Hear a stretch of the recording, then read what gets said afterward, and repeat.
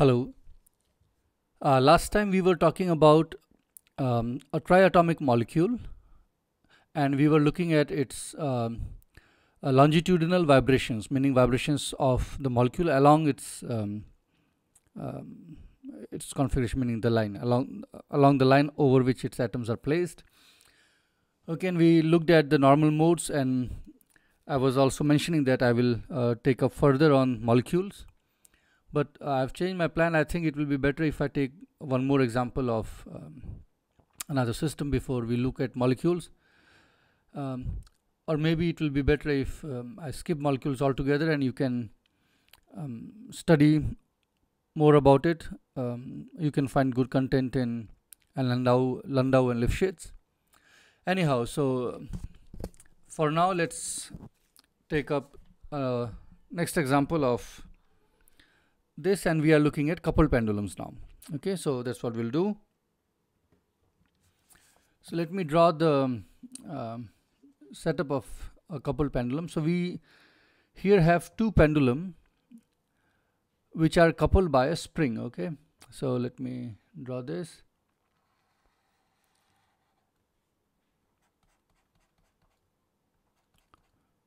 So this is the ceiling from which I will hang two pendulum. This is the vertical direction. Okay, and let me try to fill in some color to make it brighter. Let's say you have one pendulum with some mass here and another one here. Let's say the masses are same. Okay, both the masses are same.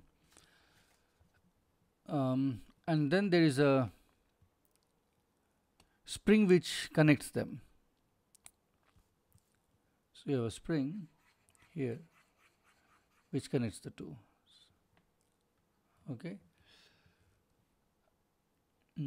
Yeah, and the angles here I will denote by these angles. I will denote by Q1 and Q2.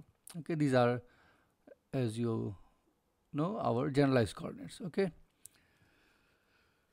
and of course, as these two pendulum move, the spring will get stretched or compressed, and it will store potential energy.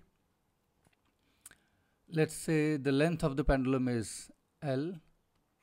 Both of them are of same length. Masses are M, as I've said. That's fine. Okay, so that's good. So if you write down the kinetic energy and potential energy, you will find the following. Let me change the color back to black. Okay. Okay. This will be the kinetic energy here. So T half ml square q1 dot square plus q2 dot square. Okay, that's good. And the potential energy will have two components, one coming from these masses getting moving in the gravitational field of Earth. So that gives you half mg L q1 square plus q2 square. Okay, this you can easily find. And then the other piece comes from the spring. Okay, because the spring is getting stretched, and that gives a contribution of, so you know, you half k x square, that's the same thing here. So you get half k, so k is the spring constant, L square q1 minus q, I can write q2 minus q1, it doesn't matter, square. So these are the two quadratic forms that we have, and which we would like to put as sum of squares, which we have been doing earlier, and that is what you do by normal coordinates.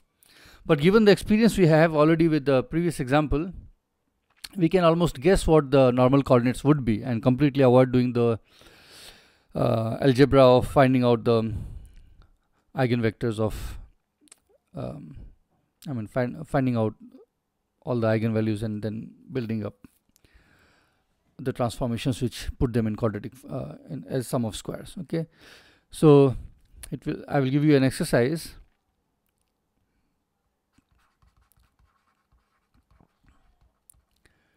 Check that Q1 and Q2 defined by the following relations. Okay, so this is guesswork and it works. So what you can guess is the following. You can guess that if I define Q1 to be Q1 plus Q2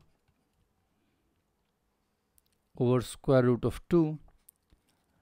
Okay, of course, whether this is square root of 2 and some other coefficients is one can easily fix. But the point is that you can guess that I should use such a combination, Q1 plus Q2 and Q2 to be 1 over ml square Q1 minus Q2.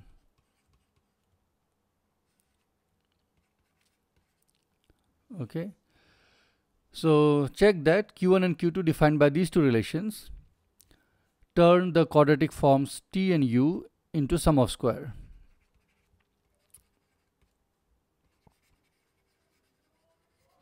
Turn the quadratic forms T and U into sum of squares.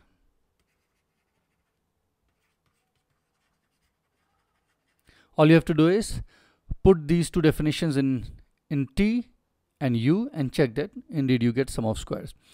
Now, of course, if you invert these relations which I have written, then you'll get the following.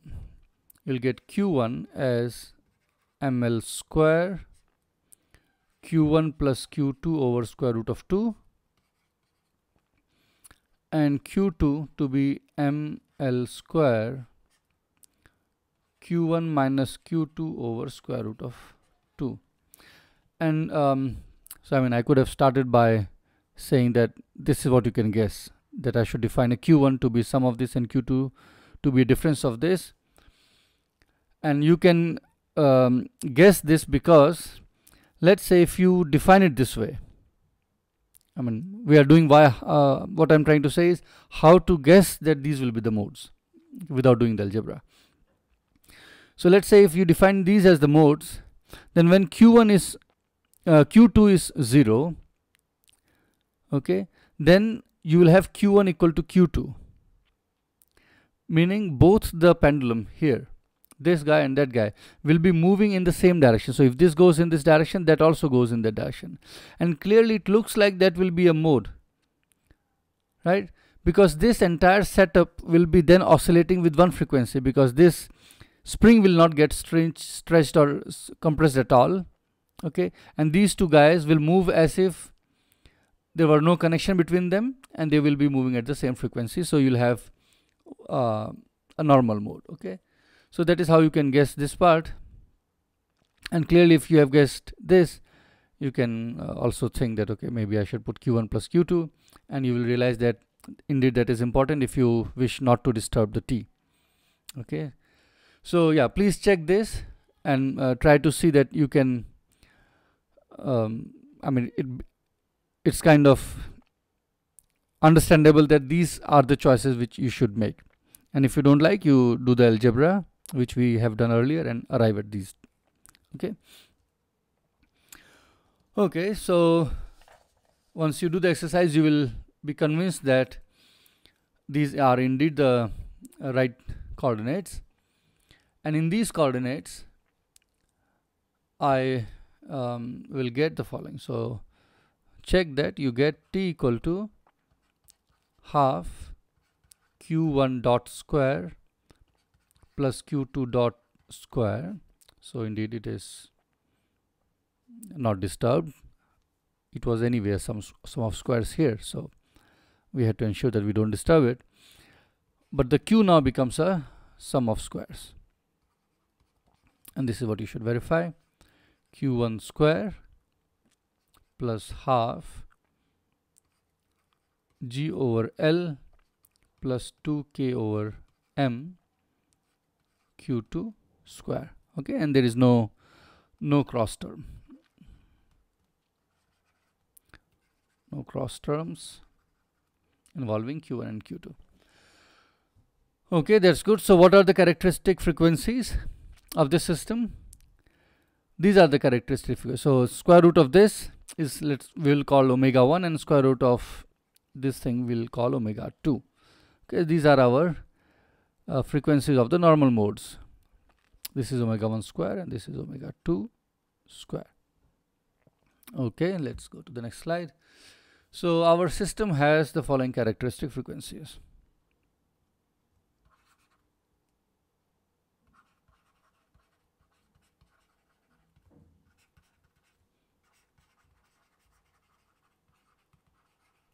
Okay,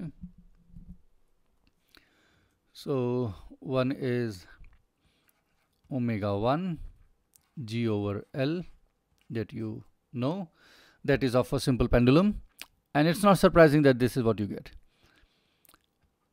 as I explained a couple of minutes ago.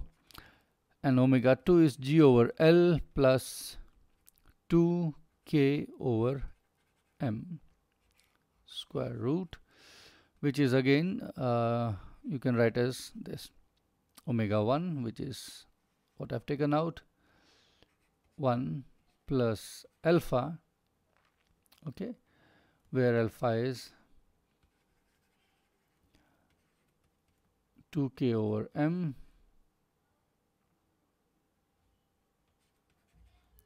this entire thing divided by G over L. Okay, and alpha is clearly greater than 0. So one thing you notice is the frequency omega 2 is larger than omega 1 because alpha is greater than 0. And you may wonder why that is the case. And here is, you can see that see when Q2 is at rest, it's that mode is not activated, only Q1 is there. Okay, so Q2 at rest means Q1 is small q1 equals small q2, meaning these two pendulums are moving in the same direction together without stretching this. Okay, that is the mode. And clearly when Q1 is 0 and the other mode is activated, these two are going in opposite directions, right? Because when Q1 is 0, you get Q1, small q1 equal to minus small q2. And in that case, in that mode, this spring is getting stretched or compressed. So more potential energy is stored in that mode, right? So when that mode is active, there is more potential energy that you can store. One is in the gravitational potential energy of these two masses plus the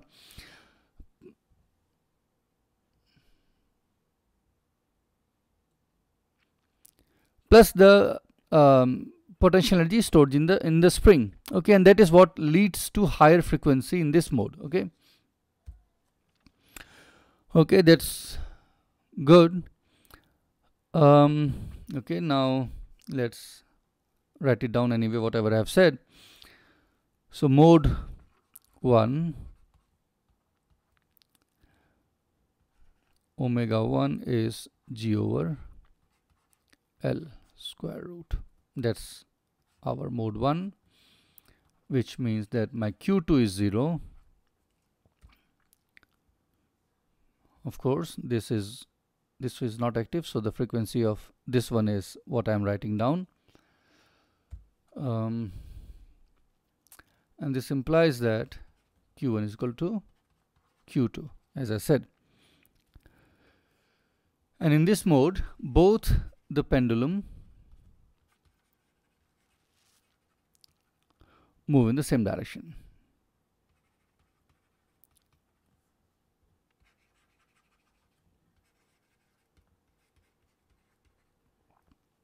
Okay, spring remains unstretched or uncompressed.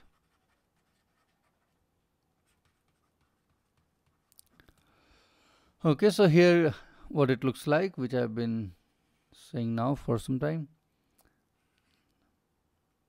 So here both angles will be same. Doesn't look like. Okay, and they are moving in the same direction.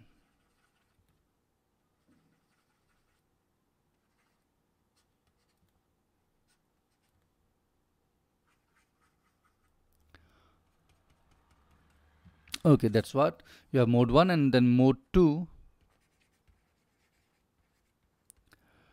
Your omega 2 is omega 1 plus alpha. Okay, and as I said before, q1 will be 0, and you will have q1 equals minus q2. Okay, moving in opposite directions.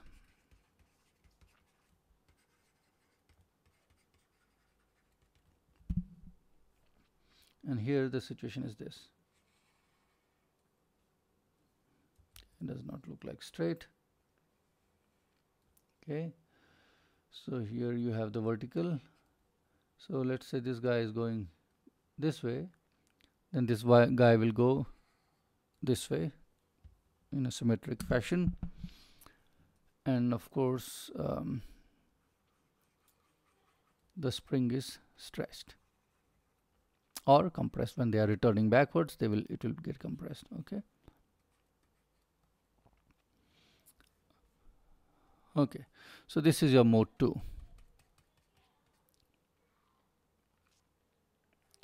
Also note that when you have your system oscillating in one of the modes, the visual that you get in front of you, so if you are looking at this this system oscillating in one mode, what you see in front of you is a shape which does not change with time, because all parts are moving with the same frequency.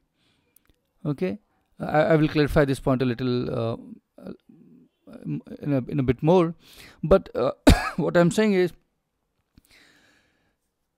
as time goes on, if you have your system oscillating in one particular mode, then the shape which is in front of you does not change with time. It just becomes smaller and bigger.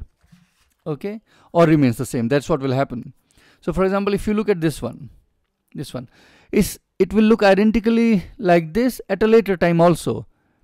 So for example, it will become, this pendulum will get here, that pendulum will get here at a later time, but the shape looks the same. It's not that this guy will be 2 meters away and this guy will be 1 meter away. That will change the shape. Okay, but these two look but this will look the same at all the times. It will be just looking bigger or smaller, whether it is more out or less out. That is what is going to change with time. So the visual perception of what you have in front of you in a particular mode does not change with time. It just only becomes bigger or smaller. And the reason is because all the parts are moving with the same frequency when you are in a normal mode. Okay, and that the reason is because let's say when you are in a particular mode Q1, for example, in this case, okay, all the small Qs, they all oscillate with the same frequency, right? That you should be able to immediately convince yourself, because the small Qs are just a linear combination of the big Qs. For example, here, this Q1 is just a linear combination of these, right? Q2 is linear combination of these. So if let's say Q2 is absent here because we have put it to rest, then whatever frequency Q1 has, the omega 1, is the same thing Q1 will oscillate with, and the same for Q2. So in a normal mode, all parts oscillate with the same frequency, but some of the parts may be at rest. For example, in the case of triatomic molecule, when you had a symmetric mode, the center particle, the one with mass capital M located at x2, that was not moving. Okay, so either all the parts move with the same frequency, or some of the parts may be just at rest. Okay, but in general, if you are not if your system is not oscillating in a particular mode, then this is not true. So different parts will be moving with different frequencies. Anyway, we'll come back to all this in more detail later, but for now let's continue with this example. So good that we have found the characteristic frequencies by guessing the normal modes, normal coordinates. Now there's a nice phenomena which happens in this example. Imagine this spring which connects the two pendulum here. It's very weak, okay, very feeble, so that the interaction between these two pendulum is very small, which means, let's say you start with your pendulum, both of them hanging down straight, nothing happening, and at some point you decide to nudge one of these gently, so that you are doing small oscillations, okay. That will not immediately disturb this, okay, because the coupling is very weak, and that is what we want to look at, and we'll see something very nice that comes out of that algebra, which is usually demonstrated in classrooms. So here I have redrawn the setup, okay, and by showing this spring, I am assuming a very small coupling, and what we are going to see is that there will be an exchange of energy between the two. Exchange of energy between the two pendulums, and this is the phenomena of beats. Let me explain to you what's going to happen.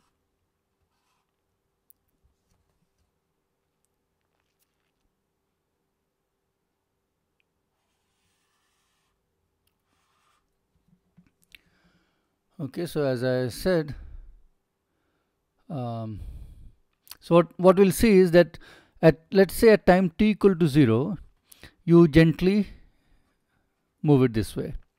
Now because the coupling is very small, it will not immediately push it away, okay. So it will, you will see what starts happening to it. You'll see that it will start moving slowly a little bit, and something very interesting will happen eventually. So that's what we want to see. So first point is that spring constant is small.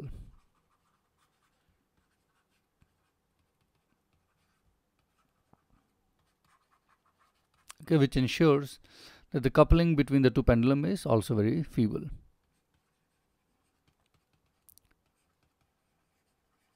Okay, which amounts to saying that my alpha is much smaller than 1. The alpha which I defined here, it's here. Okay, this quantity, because this is controlled by k. Anyway, so as I said, let's both of them be hanging down, and then at some point, which we call t equal to 0, we will give first one. Let's say this was the q1 which we were saying, and this is the q2. So at this time, we give q1 a gentle velocity, okay. So q1 at t equal to 0, let's call it v0. Okay, so this is what we do. So our conditions, initial conditions at time t equal to 0 are the following. Okay, so you have both the pendulum at rest. So even if you give a gentle nudge at time t equal to 0, it will still be at 0. q2 is also equal to 0. And if you look at the velocities, your q1 dot is v0, so we have given it a velocity. We have not done anything to the second one, so at time 2 equal to 0, this will still be at rest. Okay, and this translates to the following for the normal coordinates. So the same initial conditions, if you look for the normal coordinates, they translate to the following. So this you can check immediately, that at time t equal to 0, this is all at t equal to 0, okay, whatever I'm writing here.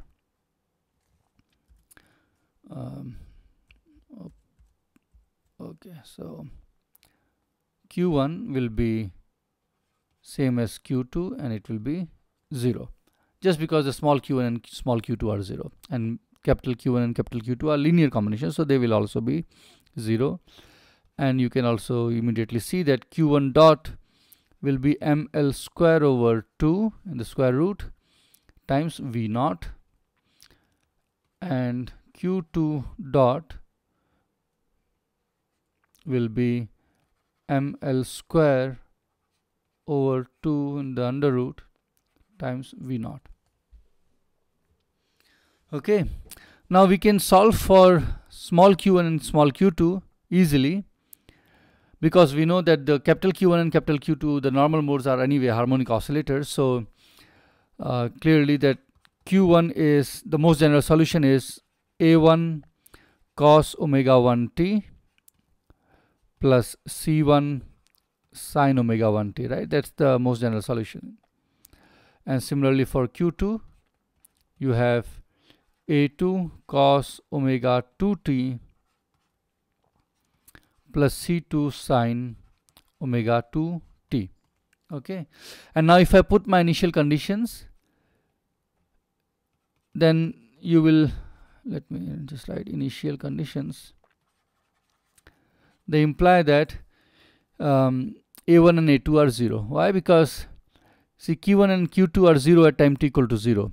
So clearly when I put t equal to 0, these two should vanish.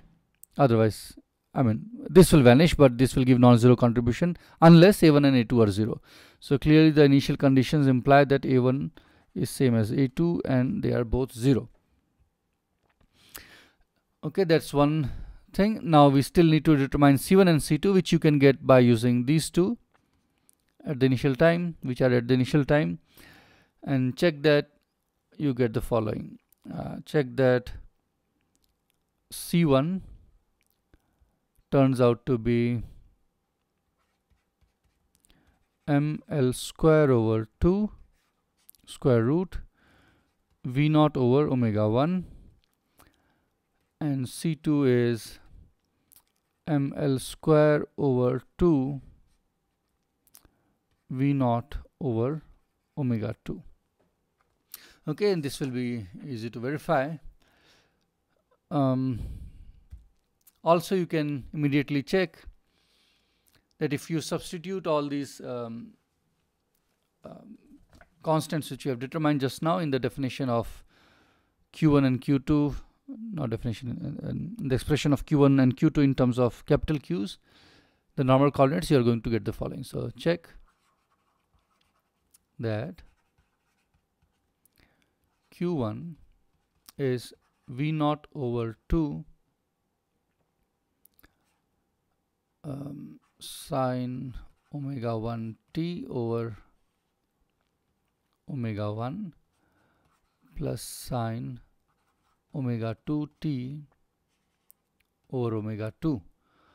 Okay, and for Q2 we get again similar looking thing but with a minus sign, sine omega 1 t over omega 1 minus sine omega 2 t over omega 2. Okay, that's easy, so please check that.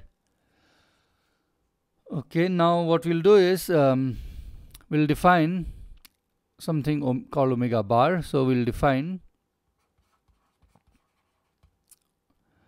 omega bar to be the following. So what I'm going to do is I'm going to write omega 2 as omega bar plus epsilon and omega 1 as omega bar minus epsilon. Okay, and of course you can find out what omega bar and epsilon are because you have two equations and two unknowns, which is which will give you that omega bar is just the average of omega 1 and omega 2.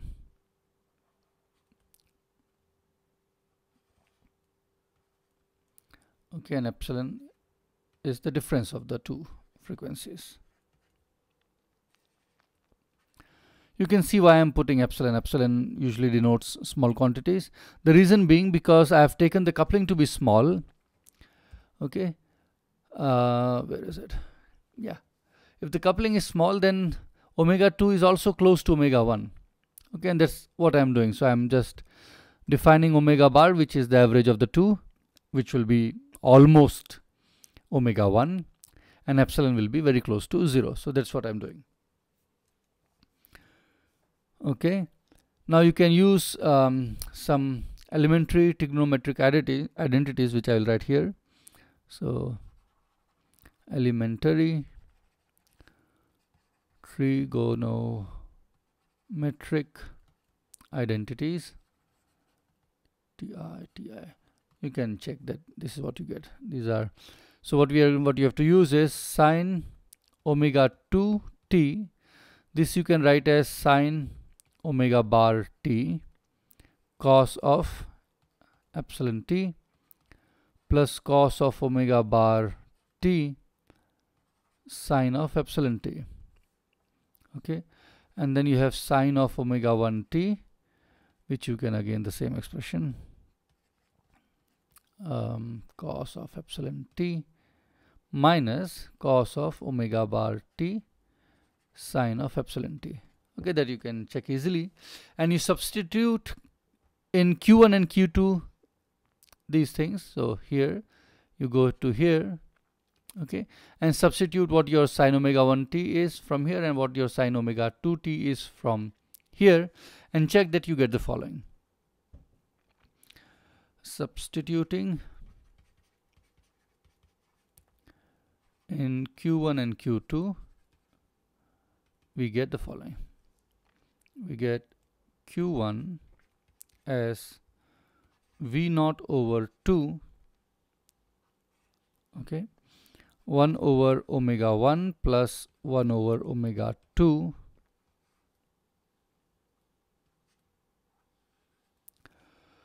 cos epsilon t times sine omega bar t. Then you have one more term, which is 1 over omega 2 minus 1 over omega 1. That's good. Sine epsilon t cos omega bar t. That's what you get for q1. And let me write for q2. q2 you get the same thing apart from small differences. Let me see, sine cos, okay, so you get this 1 over omega 1 minus 1 over omega 2. I hope all the signs I have derived correctly, but please check them.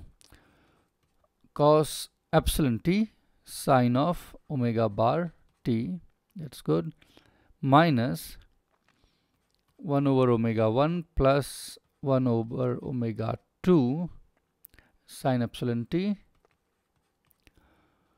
cos omega bar t. Okay, that's what you can check. Now what I will do is I'll put omega 1 to be close to omega 2, which is the case.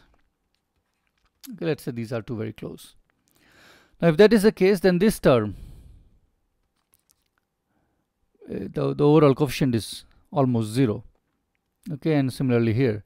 So they will drop out, and in that limit of small coupling, meaning alpha is close to 0, or which is same as omega 1 is same close to omega 2, you get the q1 to be approximately v naught over omega bar cos epsilon t, okay, times sine of omega bar t, and q2 will be almost minus v naught over omega bar sine epsilon t and cos omega bar t. Okay, that looks good. Let's check whether it is looking reasonable. So let's say we put time t equal to 0 in this,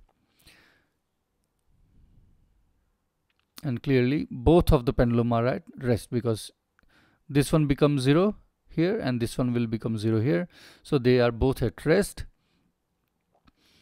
Now let's find out the q1 dots and q2 dots, the velocities at any time. Please check that this is what you get. V naught cos epsilon t times cos of omega bar t, and q2 dot you get minus v naught sine of epsilon t sine omega bar t. Okay, Let's put t equal to 0 in this. This one does not go to 0. It becomes v naught, because this factor becomes 1, this factor becomes 1, and you have v naught, which is correct, which is what we did. And q2 dot at time t equal to 0 will be 0 because of this factor. So the q2 is at rest at time t equal to 0, which is consistent with what we expected. Now let's see what is happening as time goes on. Okay, as time goes on. So initially, both are at rest, which is fine. Also note one thing before I say more. This one, these two, I mean all the four basically, these are like oscillations, okay, with frequency omega bar, but the amplitude here is changing with time. Okay, so you can think of an envelope within which these oscillations are happening. That is what you must have encountered earlier also in some other contexts, like in your waves and oscillations or optics. They're the same thing. So this is an amplitude which decreases with time, and within which these other rapid oscillations are happening. See, this will decrease slowly with time because the epsilon here is small, so the change in the amplitude with time is small. Okay, so it also oscillates, the amplitude also oscillates. Okay, so you can see that at t equal to 0, q1 dot is something, okay, and q2 dot is 0.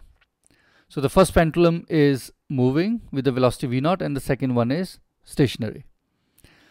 And as time goes on and you move to time t equal to, let's look at here, okay, pi by 2 epsilon. Okay, I should use the same epsilon.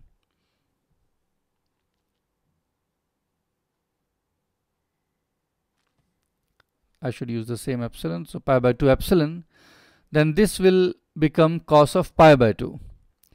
Okay, so which means that by the time you reach this time t equal to, let's call it capital T, this envelope has been shrinking, because see, it starts with its maximum value at t equal to 0, cos 0 is 1, and it keeps going down with time, and eventually the envelope goes down to 0, and your q1 dot is 0 then. But in the same time, this envelope has been increasing, right, because it starts at 0, the amplitude, and as time goes on it increases, and but when you reach at sine of pi by 2, which is what this is doing, this envelope will take its maximum value, and the q2 dot will be non-zero. Okay, you can find out what it will be, but this will be non-zero. So when you arrive at this time, the first pendulum has stopped and only the second pendulum is moving. Okay, and as time progresses, this will keep repeating. So after another time, pi by 2 epsilon has passed again, the first one will start oscillating and the second one will be at rest. Okay, and this is what happens here. So what you see is that the kinetic energy, okay, is oscillating between the two pendulum.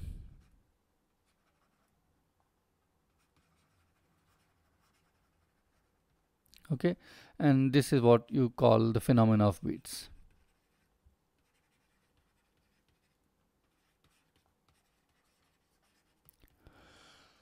Okay, that's nice, and we'll continue with some more discussion on small oscillation. So based on the discussion that we have had till now, we are ready to write down the general solution for a n-dimensional system which is undergoing some small oscillations near its equilibrium configuration. Okay, so for a n-dimensional system, so if you take the Lagrangian, and from that you write down the equations of motion. This is what you're going to get. So our equation of motion would be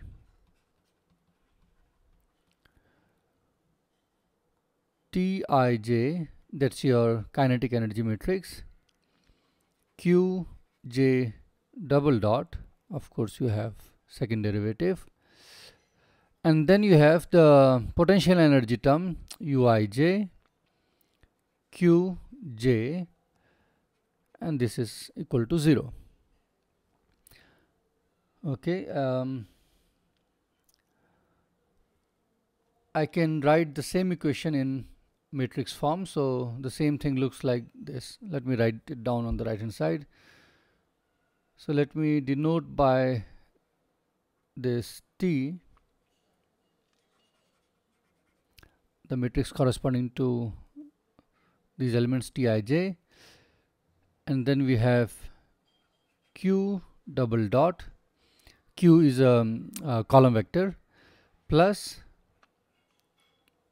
U, okay, it's a matrix again, and then you have the column vector Q, and this should be 0. Okay, and what we want to do is we want to write down the general solution for Q. Now that's not difficult now, because we have already done most of the work. In fact, we have done all the work. All we have to do is just write it down. So what we'll do is we'll recall that our system behaves as if it is a collection of n independent harmonic oscillators. Okay, I'm assuming all the frequencies to be non-zero here. All the oscillators have non-zero frequencies. So the picture is the following. So this system now, if you choose the normal coordinates, then it looks like the following. Maybe I should use some.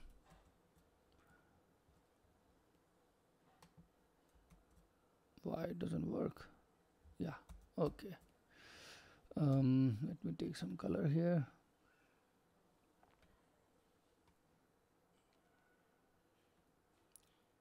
Something more happy.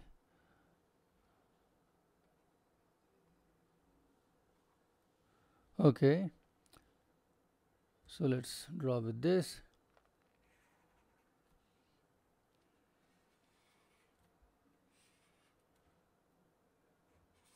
I mean, these pictures they're not necessary, but they do help in remembering certain aspects.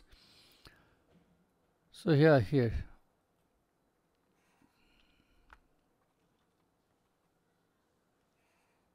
Okay, so you have your system appearing as if there are, I mean, under the right choice of coordinates, it appears as if you have several harmonic oscillators, one-dimensional harmonic oscillators.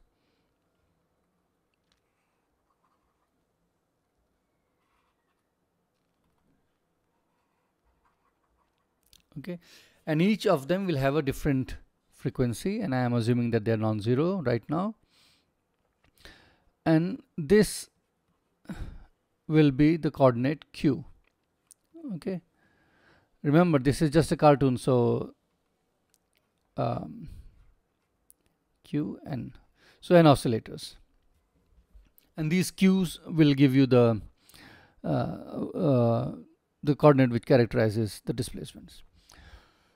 Okay, very nice. So now it's clear what the general solution would be. It would be just a linear sum of all these normal coordinates. Now what do you have at your hand when you disturb the system?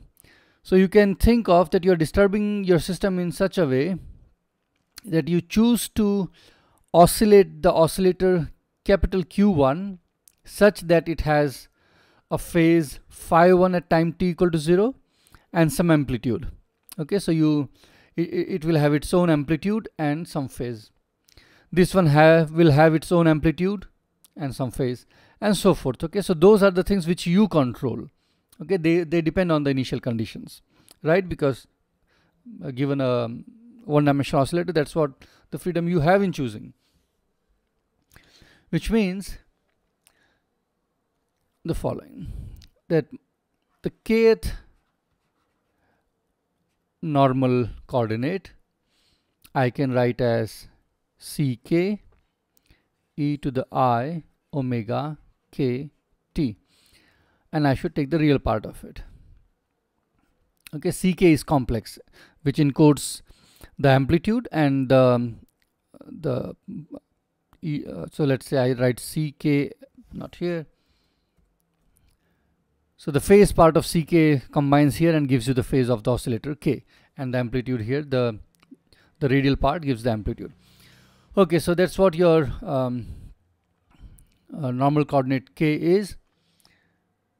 Okay, and we already have seen that the transition from your q, small q, okay, these coordinates, to the normal coordinates is through a linear transformation. Okay, which means I will write down, let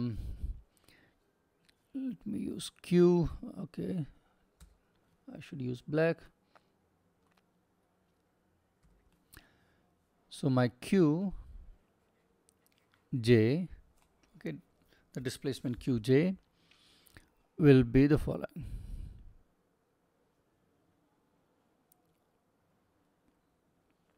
It will be a linear sum of all the one-dimensional oscillators, and they will all come with some coefficients. Okay, xi, j, k. So there is a summation over k implied here. Maybe I can make it explicit. Okay, and these xi's will be determined by us. I mean, we have to calculate. We don't have a control over what xi is. That should be clear. See, what you can control is what is ck.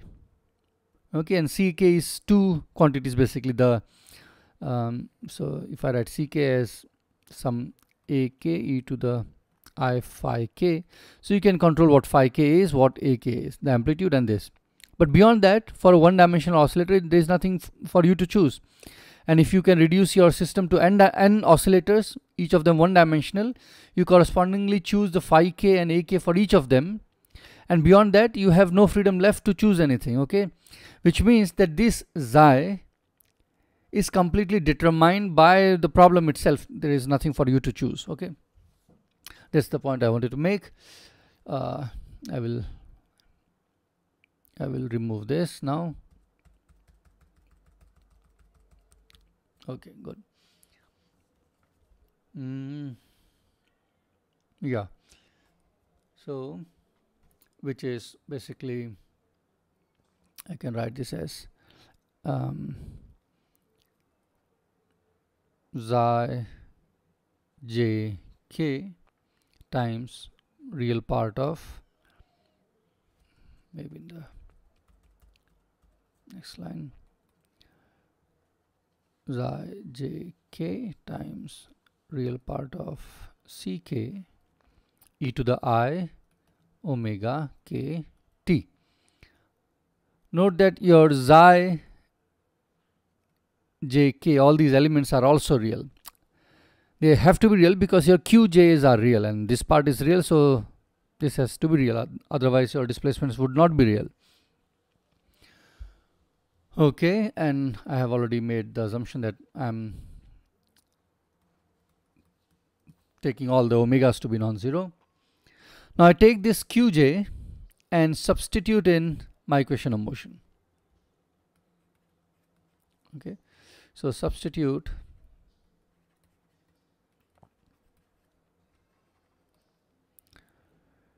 in the equation of motion.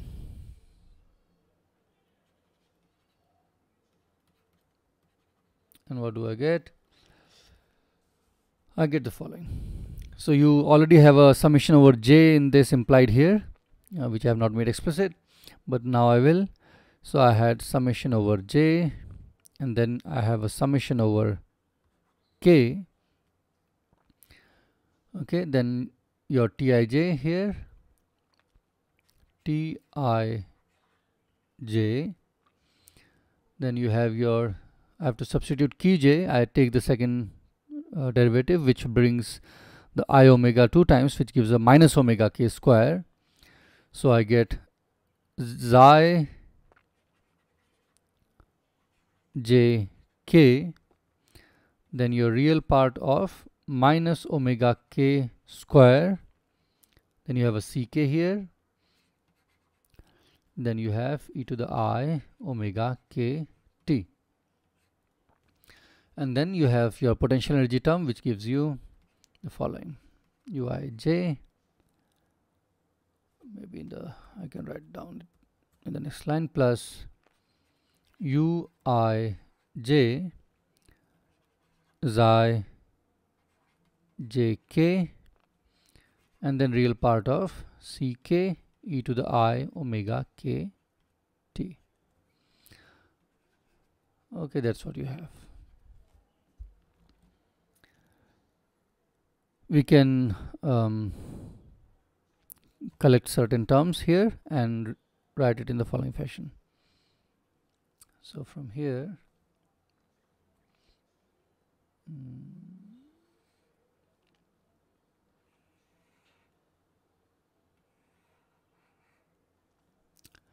so now I have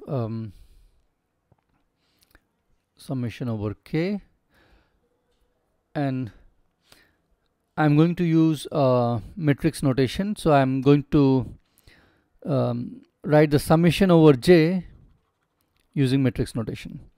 So this Tij is our matrix T, okay, and xi jk, so it's basically xi is getting dotted into the T, that's the product.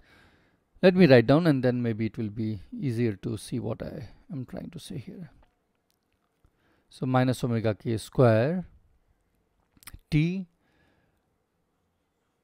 xi of k, I'll tell you what xi of k is in a moment, plus u xi of k, okay, fine, wait, yeah, I should have, it's fine, no problem. E to the, sorry, this is c k e to the I omega k t equal to 0. So let me tell you what xi k is. Your xi k is a column vector. You see, xi k, this xi k does not carry two indices, it doesn't carry jk, it's only one, so it's a different quantity. And what I have done is I have defined xi k as a column vector, column, column vector whose jth element, so if you look at this vector and look at its jth element, this is xi j k. Okay, that's the definition of this column vector xi of xi k. Okay, and if you see this result, this expression, okay, we have a sum over k, and on the right hand side you have 0, and each term corresponding to each k comes with a coefficient ck, which you control, okay, and everything here in this curly brackets is not controlled by you. So if this entire thing has to sum up to 0, it better be that the term in the curly brackets vanish, otherwise it is not possible to make it 0 for whatever ck you choose, because ck's are in your hands, okay.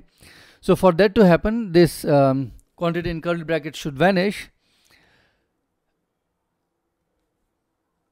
and let me write it down. So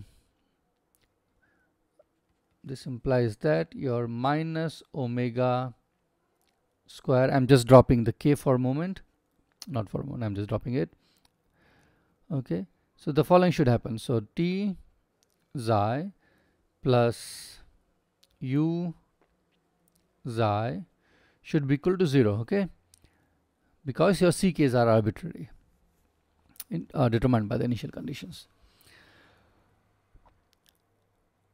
Okay, so that's what the xi should satisfy.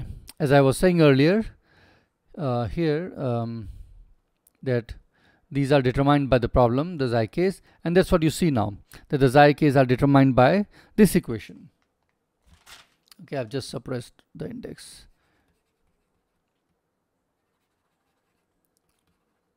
And you will see immediately why I have done so. Okay, and this equation which you have here, let me write it slightly differently. You can write it as u of xi as omega square t xi. Okay, this is called a generalized eigenvalue problem. Okay, the normal eigenvalue problem would be like u of xi is equal to some constant times xi.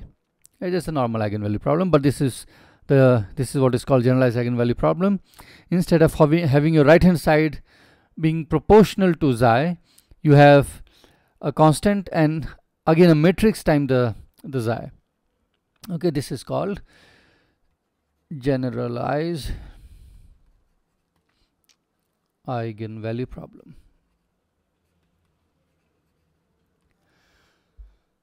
Okay, now you see, if I give you a system and ask what are its characteristic frequencies, what are the frequencies of the normal modes, you do not have to first put the Lagrangian in as a sum of squares, which the way I was telling you earlier. Okay, you can simply do the following. You look at this equation, okay, and from here we can conclude how to find out the eigenfrequencies. And it's simple because these are a set of linear equations. Let me write it down in the following form. I write it as omega square t minus u, okay, xi equal to 0. Okay, these are linear homogeneous equations.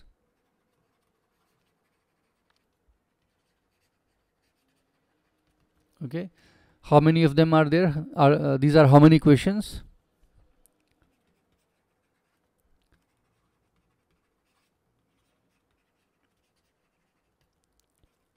Okay, please supply the answer here.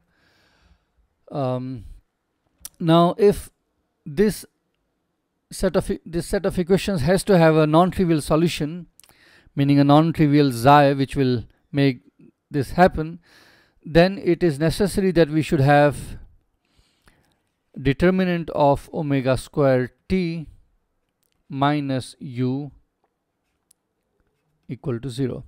So if you can solve this equation, which is a polynomial equation of degree what you find here, okay, and then you can solve the polynomial equation and get the characteristic frequencies. Okay, so this will give you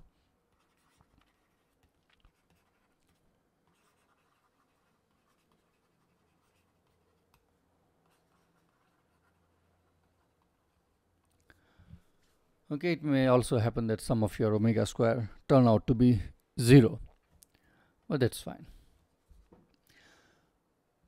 Okay, now let's say I want to write down the most general solution to our problem where the frequencies are non-zero.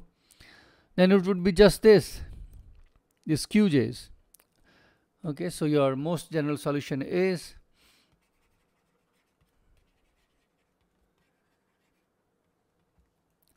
q. Let me write down the solution in the matrix notation. So q is a column vector here. So you had a qj xi k jk. Now this will become column vector xi of j. Okay, and these are anyway here. So your most general solution is the following.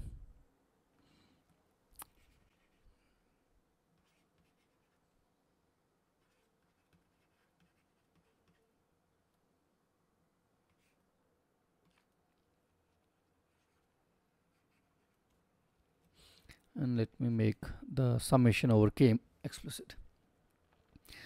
Also, I would request you to check that this problem, okay, if you are looking at this generalized eigenvalue problem, the xi of k in our case is a set of eigenvectors which are orthogonal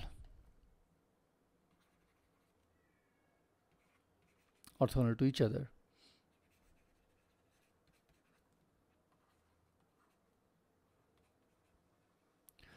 Okay, you will be able to do this based on the discussions which we have had in the last couple of hours, or you can also refer to some book like Goldstein. Okay, so yeah, so we have written down the general solution, and we'll continue with more discussion on harmonic oscillations or small oscillations in the next video.